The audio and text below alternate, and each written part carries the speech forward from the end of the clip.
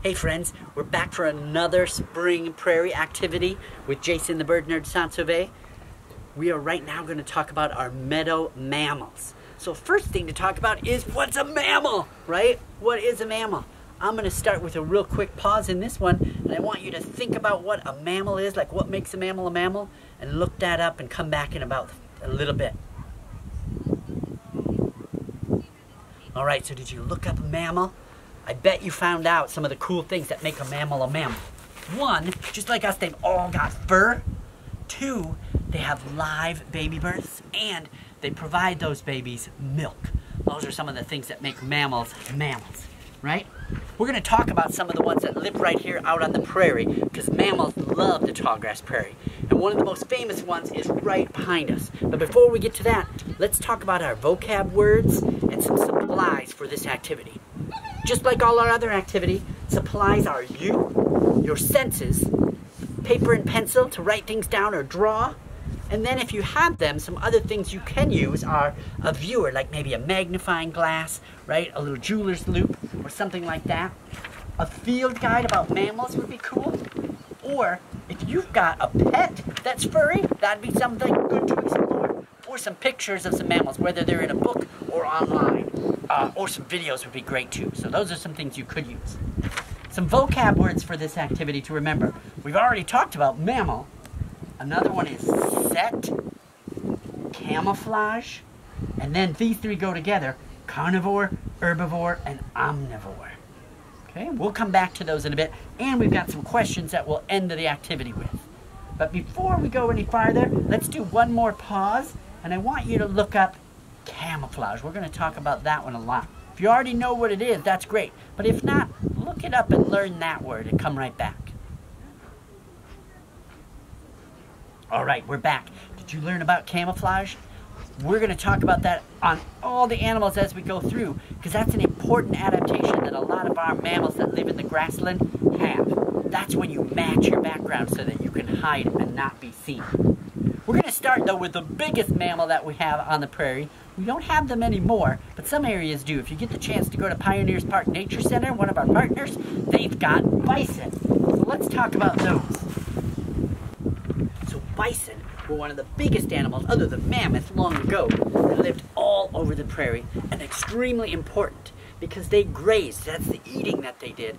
So many of the grasses down, and that would be good to have more new grass coming up, so it was good for them to eat, but it was also great for the soil. Their hooves would turn up the soil, and then their poop was really good fertilizer as well. So as they grazed in huge herds, they helped the prairie grow more every year, so they're important. Nowadays we use cows a lot more because we don't have many bison left. Something good to look up, and it might be in one of our questions later, is where did all the bison go? What happened? Okay? But the really cool one, they've got a huge skull, right? If you look at that, they've got horns because they stay on all the time. Antlers, like an animal we're going to talk about later, fall off each year, but horns are always on there. And then they've got huge, kind of flat teeth for grinding grains and grasses to eat in there. Something really cool you can see on this skull as well is a cool thing to learn about if you're looking at a fur or a skull and you're not sure what it is. A way to tell if it's predator or prey is to remember this rhyme.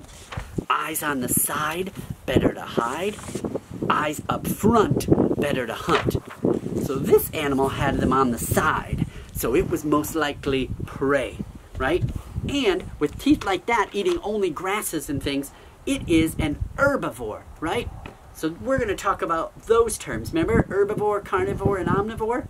Bison was an herbivore, only eating the grasses, and it would be prey. Do you know an animal that could eat a bison?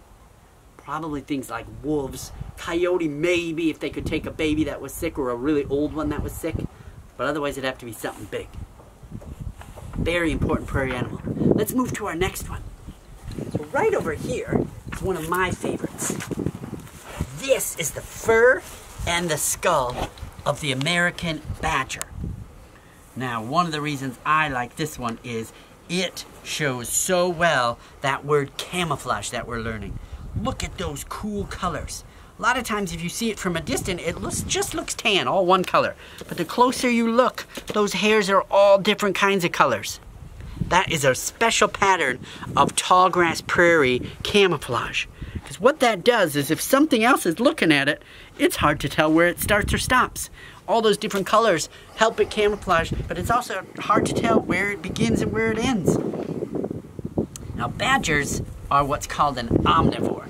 Mostly eat meat, but they'll also eat some other things too, okay? I've got a cool skull, and one of the ways you can tell is if you look at those teeth, I've got carnivore sharp teeth, but in the back I've got some that are a little flatter for chewing things like berries, nuts if they need to. They also have a sneaky way to hunt. They make a set. They are really good diggers. They've got long claws, and they'll dig up to 6 entrances into their big house underground on the prairie. That's called their set, their whole home underground. And the set has all those entrances, but they don't stay in it for more than a year. They'll move and dig another one, and then they'll go dig another one. And what they'll do is when they go out at night to hunt, because they are nocturnal, they will go from a set, an old set, to another one and hunt and see if like a rabbit or anybody else has moved in there, and they will eat them, or try to anyway. It's a very sneaky thing. You can also tell they're an underground dweller. It's hard to tell with this fur, but they have really tiny ears, little nubs. They wouldn't want big ears living underground. They'd get them filled with dirt all the time. Plus they use their nose a lot more at night to hunt than they do their ears. And again, remember that cool rhyme we learned about with the bison? Eyes up front, better to hunt. So this is definitely more of a predator. If its eyes were more on the side, it would be prey. All right, let's see who our next prairie mammal is. We're gonna scoot this way just a little bit. Oh, who do you think this one is? Before I tell you, let's take a quick pause and take a look at that fur and skull and see if you can take a guess. Did you guess deer? If you did, you are correct. This is the hide and the skull of a white-tailed deer from right here near Spring Creek Prairie. All right? Again, just like the badger, it's got great prairie camouflage, because if you can see close on these fur hairs, they are many different colors. From a distance, it all looks brown, but there's black and white and tan and cream and all kinds of colors in there. And if we had the whole fur, right at the end, there'd be a big white tail that the white-tailed deer uses to follow each other in line, like a big flag that they wave it back and forth. It's a really cool animal. It's a little rougher because they need to survive the winter. They don't get to go underground like that badger does to stay warm. They're gonna be outside, but they will go into the trees to stay warm, or maybe in all that tall grass out there. Could you imagine trying to see that in all that tall grass? It'd be hard to find. Again, you can look at their skull and try to decide if it's predator or prey. Eyes are on the side, so it's better to hide. This is a prey animal. And you can look at their teeth too and see, and again, they're pretty flat. A little ridges, but not too many, and no sharp ones. So they're basically an herbivore, only eating grasses. So far we've learned about omnivore in the badger, and we've got an herbivore in the deer and an herbivore in our bison. Let's go to our very last animal and see what we have on the prairie.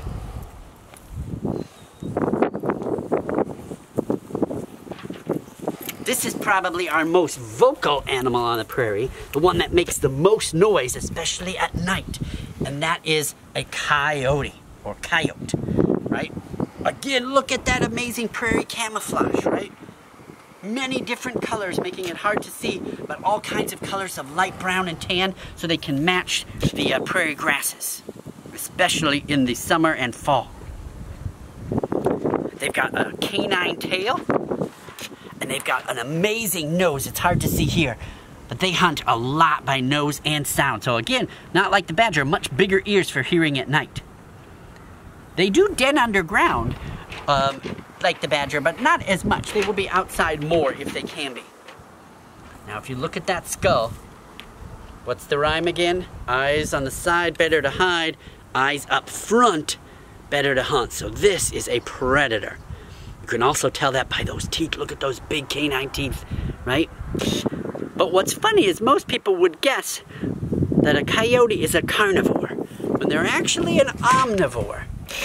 Right? There's very few animals that are completely carnivores. Most of them will eat, especially if resources are slim, just about anything. There's videos of coyotes eating crab apples and fruit, wild plums on the prairie. With these back teeth, they'll grind those up. But they do like to eat rabbit and other things, especially out here in the prairie. They might eat our prairie chickens, our bobwhite, or our pheasants too, if they can catch them. Very, very cool animals. And again, the most vocal. At night, they'll yip and howl to each other across the prairie. It's a really fun noise to hear. So a fun thing to do, let's pause here and everybody howl together on the count of 3. Ready? 1, 2, 3. Ow, ow, ow!